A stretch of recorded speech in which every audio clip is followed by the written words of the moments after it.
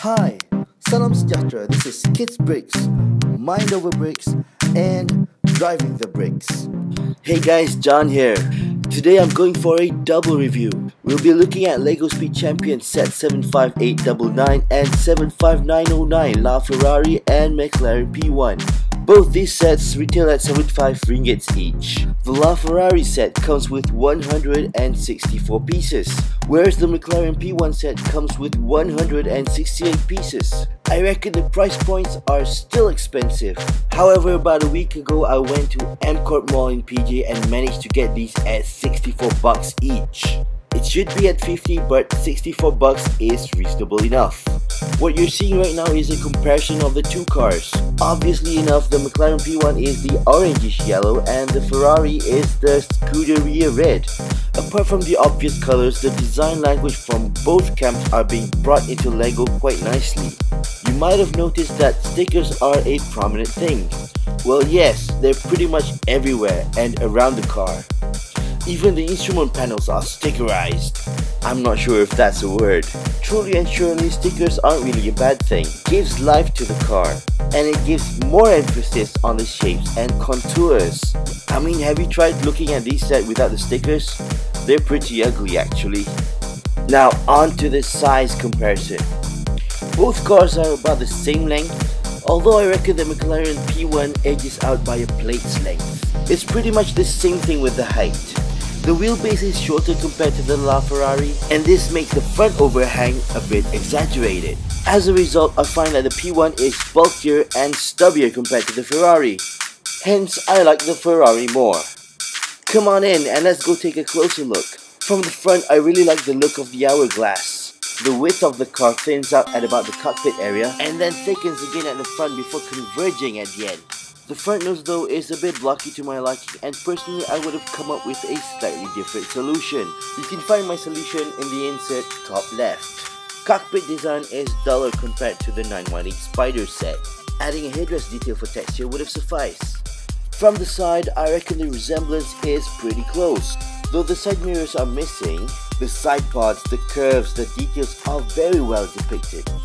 The back end is probably the most simplest of all construction. However, the design language is very well captured.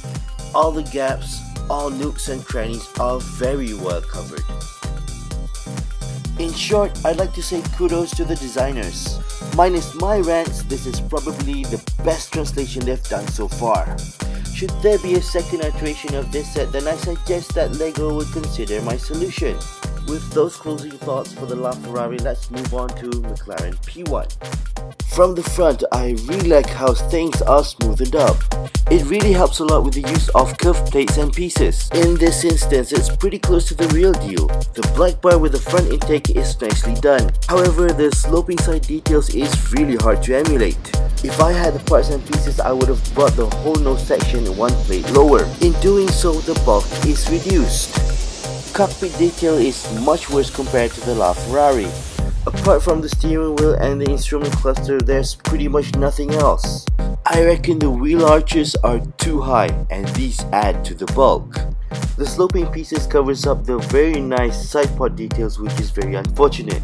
The rear wing is hideous, and the diffuser detail makes it looks like it's not finished. There are big holes to the sides and should have been covered up.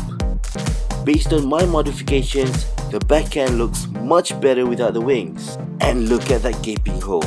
Atrocious.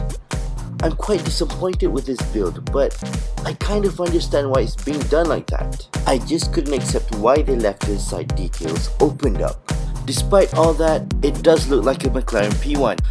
And for the parts, it's worth getting. That's it for the cars, let's move on to the minifigures. Of course, you get one each, one for the McLaren P1 and the other for the Ferrari. The helmets are plain, but I really do like the McLaren P1 driver's helmet. It's kinda sparkly gunmetal greyish color. On to the torso. You do get a race driver suit with gloves. Apart from that, the design is pretty much minimal front and back. You do get a McLaren and Ferrari logo on the front, but only the McLaren driver has the logo on the back. To be honest, there's nothing special with the minifigures, but they are, however, collectible. And finally, the extras. You get 3 traffic cones, a curb and a traffic light with a curb, and that's pretty much it. Nothing special. Overall, get the LaFerrari and get the McLaren P1 for the parts. Relatively speaking, I'm sure that the LEGO designers have done tons and tons and tons of prototypes. To make the build strong and sturdy, these were the best solutions. Unfortunately though, certain features need to be sacrificed. You win some and you lose some. So guys, what do you think of my opinions in this video? Please share your suggestions and feedbacks in the comment section. We'd be happy to improve ourselves and keep you guys, the viewers, entertained. If you have any queries about us, this set, other toys, or you have a different suggestion not related to this video, hit us up on kidsbreaks@gmail.com, or you can visit our Facebook page to see our progress. You can find the link below. If you like this video and you like what we're doing, hit the like and subscribe button. Until then, I'll see you soon.